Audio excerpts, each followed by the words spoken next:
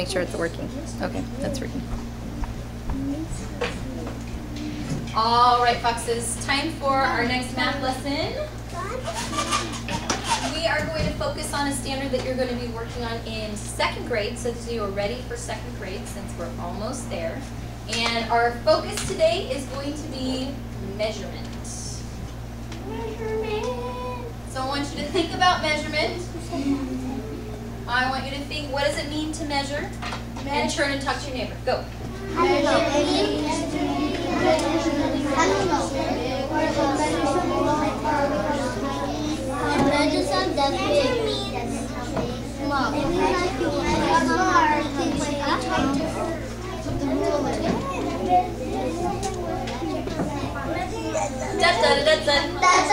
All right. I want you to share with me. What does it mean to measure, Mr. Bradley? You can measure with cubes. You can measure with cubes. That's right. What do you think, Edward? A ruler? You can measure with a ruler. You could measure with a stick. You could measure with a pencil. You could measure with wood. So we were using something to measure so far. What were we practicing our measuring with? Cubes. With what? Cubes. Cubes. That's right. We were measuring with cubes, just like these.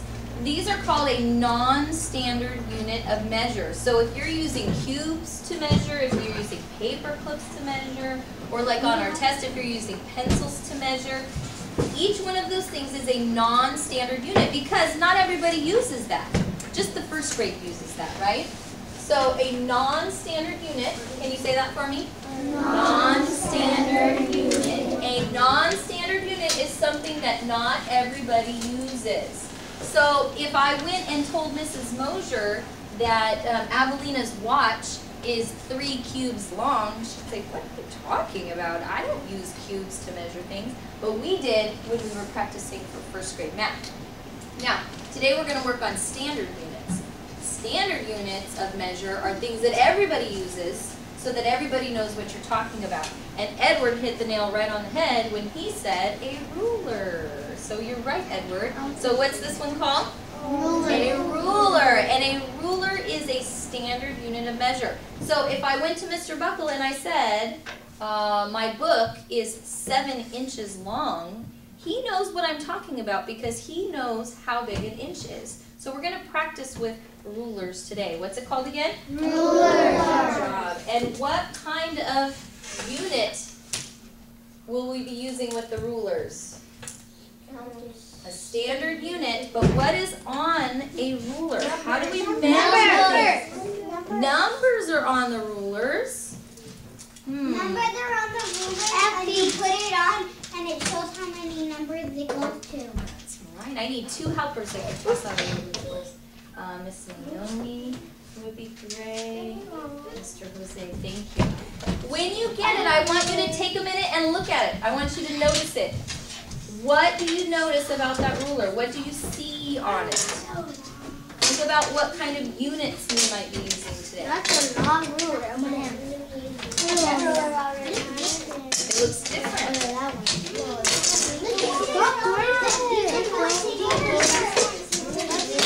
Let's start with just looking at the ruler. We'll do that. Good observation. No.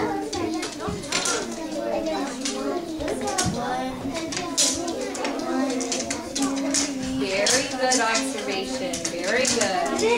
Tell your neighbor, what do you notice? I love your complete sentences, Adelina. Good observation.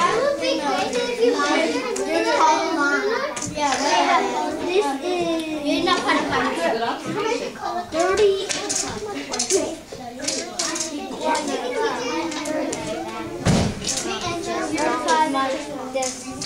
Yes, ma'am. Good observation.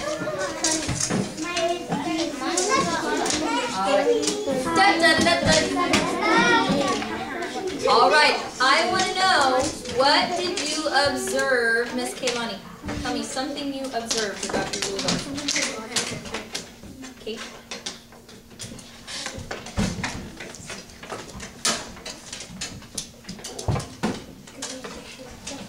What did you notice? What do you see on your ruler? If you are listening to Miss Kehlani, put your ruler on your desk so that you can hear her voice. Thank you. Go ahead, Kehlani. What did you notice? That's right. She noticed there are numbers on here. What else did you notice, Miss Avelina?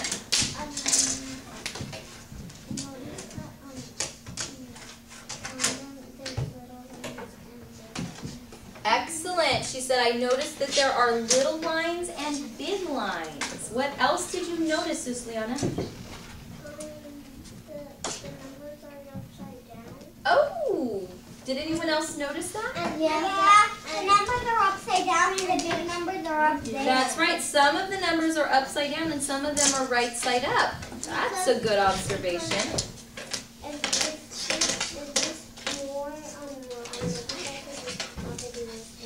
That's a good point. Any other observations? Jennifer? Oh, raise your hand if your ruler has holes in it. Oh, raise your hand if your ruler does not have holes in it. So I'm wondering, if some rulers have holes and some rulers don't have holes, do you think you need the holes to measure? No. No, the holes aren't necessary for measuring. I'll let you know the holes are actually, if you want to put this into your binder to keep it safe, the holes are there so you can keep the ruler in your binder and it won't get lost. So we won't use the holes for measuring today. Any other observations that you made? Natalie? There's just a little gold part at the end. There's a little gold part. Raise your hand if you have a little gold part or a little, what is that made of, by the way? Metal. Made of metal. Raise your hand if you have a little metal part. Silver? Yeah. The metal there. What do you think that metal would be? Silver. What metal? The metal is inside to keep it hard. Oh, maybe it's inside to keep it hard. I mean, so it doesn't bend. Yeah. So it doesn't break. Good plan. Please don't try to break my rulers because they will be broken. Okay. Silver? So lots of good observations. So I'm going to share with you some things about your ruler. Your ruler can be used to measure in two ways. Okay. There are two sets of numbers, right? So one set of numbers goes all the way to what? 30. To 30. Turn it so you're looking at the side that goes all the way to 30. So those numbers are facing up. Okay. If you're looking at the side, turn it this way, Mrs. Santa. This way, so that you can see going all the way to 30. Going all the way to 30, those are centimeters. Okay, say centimeters for me. Centimeters. So centimeters are a standard unit of measure. They actually use centimeters a lot in science. Okay, so we'll be using those. And they also use them in lots of places all around the world. Okay, so centimeters is a good standard unit of measure. Okay, so how far does centimeters go again? 30. To 30. Say it again for me. 30. So how many centimeters is this ruler? 30 monkeys? 30 centimeters. Say it for me again. 30 centimeters. Good job. Now, take your ruler and flip it over and tell me how far do the numbers go this time? 12. 12, that's right. So on this side where the numbers go to 12, now we're looking at inches. Say it for me. Inches. Raise your hand if you already know what an inch is. Okay, so an inch is another standard unit of measure. And it goes all the way to what again? 12. 12. So how many inches is this ruler? 12 inches. Good job. And coincidentally, do you know how long this ruler is in feet? Yep. No, How many feet is this? Do you know? 30. Good guess. It's 3.5. Ooh, good 11. guess. This is actually 1 foot. So this ruler is 1 foot long. But it's not So even like let me ask you, how many inches are in 1 foot? 30. Look at the ruler. How far do the numbers go for inches? 12. To 12. So how many inches in 1 foot? 12. Well, there are 12 inches in 1 foot. Good job. I did it on my arm and it was 2.5. Okay, we'll do a little practice. All right. so leave your ruler facing so that the 12 number all the way to 12 is on the top, so inches are facing up, okay? And I want you to put your ruler on the top of your desk so that we can do a little bit of practice. Slide it all the way to the top so your hands are empty. In 5, 4, 3, 2, 1, and 0. Excellent. So we're going to do a little practice up here. Of course, I have my own nifty-difty high-fangled ruler for here. Thank you, Sunny. All right, so notice on my ruler here, I also have numbers that go all the way to 30. And what sign is that called? Centimeters. Good job. Then I also have the numbers that go all the way to 12. What are those called? Inches. Good job. So I've got my ruler here, and we need to talk about how to measure. Now, do you remember when we were measuring with cubes? Yeah. Where did we have to start our measuring on our cubes? On the dark line. On the dark line and right at the end. Good job. We had to start it way over on the end. Now, something a little bit tricky about a ruler is you don't start way at the very end. Okay? There's a special place to start on a ruler. It's the very first line. Some rulers have an extra little space in the beginning and some don't. So if we're all going to measure in the same way, we have to start at the exact same spot. So the very first line on my ruler is where I'm going to start. And I think I'll measure my little Post-it notes. So take a look. I got my little Post-it notes. I'm going to line it up on my ruler starting at that very first line, not at the very edge. Cubes. You're right, very similar to the cubes. And then just like with our cubes, we're going to bounce and count how many. So let's bounce 1, 2. So how long are my Post-it notes? 2 inches. 2. Somebody said it. Inches. Say it for me again. 2 inches. Good job. One little square is an inch. That's right. One little square, one little jump is an inch. So we always have to say how many, what our unit is. All right, let's try our pen. It's just the same as the block. Okay, let's try our pen. We'll start at the very first line, not at the edge, but at the first line, and let's bounce it and count. Here we go. 1, 2, 3, 4, 5 inches. Ooh, now here's 6. tricky. Very tricky. Think in your brain. Don't tell me out loud, but think in your brain. If this is 5 inches and this is 6 inches, I want you to think in your brain, is it closer to 5 or closer to 6? Think in your brain. Turn and tell your neighbor. 6. So here is the edge of my pen, the very end of my pen, and here is 5 and here is 6. Do you remember doing this with cubes? Yeah. Is the end of the pen closer to the 5 or closer to the 6? 6. That's right. So how long would our pen be if we were doing this close to 6 inches? Good job. That's a tricky one, right? Just like with our cubes. Let's do another one. Let's take a look. We've got our notepad. We're going to start where? At the very end. At the very first line. Start at the very first line. Let's count it. Here we go. 1, 2. Ooh, is it exactly on the 3? Yeah. Oh, very close. So is it closer to the 3 or closer to the 2? 3. Closer to the 3. So how long is the the stamp pad? 3 inches long. Very nice job. Excellent. Would you like an opportunity to measure? Yeah. All right. Grab your ruler again. Make sure that you have it on the 12 inches facing up. And we need 2 helpers who can help you with posting. Let's see. Rose and Adelina. Thank you. So when you get your Post-it note, where will you start? On the where? On the very On first the very line. first line. Good job. You start on the very first line. I want you to take a look and see how long is that Post-it note. Too heavy, like Then you got that backpack. Put on your bike. It's not for putting it on your face. It sticks on your desk. Yes, it will stick on your desk, so it'll stay still for you. There you go. It will stick because it's sticky note. That's a sticky note, yes. Okay. All right. Put that sticky note down on your desk.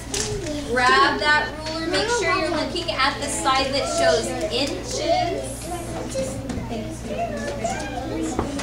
Side that shows inches. Where will you line it up? On the first line. So get it all lined up. Which inch is it?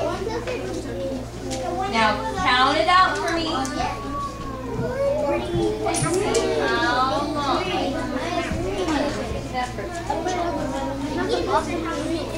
Remember, where do we need to start? Double check where you start. 3 inches. Double check where you start. Excellent.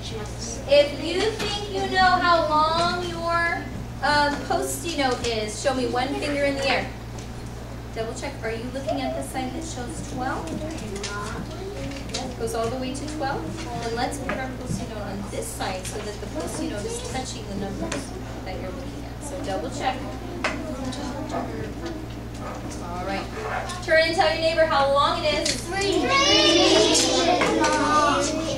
Good. Tell me again. 3 inches Good job. long. It's 3 inches long. Thank you for sharing. Next, I want one of your partners to take out your dry eraser. One partner to take out your dry eraser. I'll take out mine. All right. As a team, I want you to measure your dry eraser. Find out how long it is. Oh, your dry eraser needs to be your whiteboard. Your whiteboard. Whiteboard eraser. 5 inches. Needs your big 5 All right, measure it out. Let's see how long it is. Line it up. Count it out. 5 inches. Just the eraser.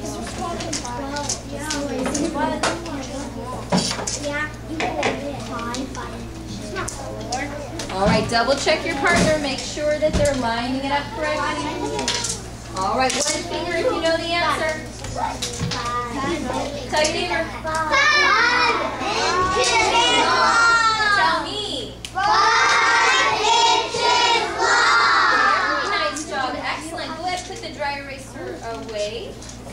Now I want you to pull out one color crayon.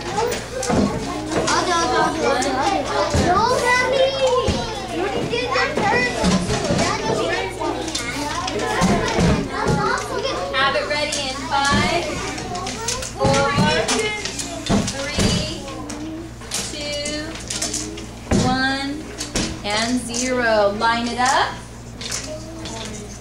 Decide where you need to start. The other side. Careful where you start. Start with the very first line. Careful where you start.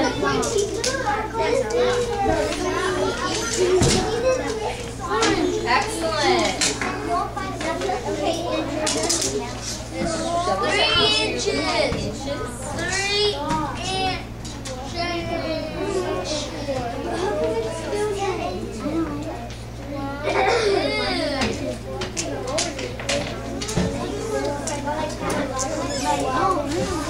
Oh, a tough one. One finger if you know your answer. One finger if you know your answer. Turn and tell your neighbor. 3 inches long. Good job. Tell Mrs. Hillhouse. 3 inches long. Excellent job. Go ahead and put your color crayon away. In 5, 4, 3, 2, 1, and 0. All right, are you ready to go on a hunt? All right, hold your ruler. It is not to be used for hitting or poking. It's to be used for what? Measuring. I want you to explore the room. I want you to measure whatever you choose and then share with your partner how long it is, okay? I'm going to give you about 4 minutes to do this, and then you're going to have to bring one of those objects back to your desk. So make sure that it's something you can measure with your ruler. Okay? Not giant leg. That's an excellent point Jose made. So Jose said make sure it's something that's not giant. Like for instance, should I measure my screen? You need your other bigger one. That's right, I need my bigger ruler. Do you remember what it's called? Yeah. Yardstick, that's right, I need a yardstick. So try to think of something that is less than 1 foot so you can practice lining it up and measuring. Any questions for me? No. All right, go. I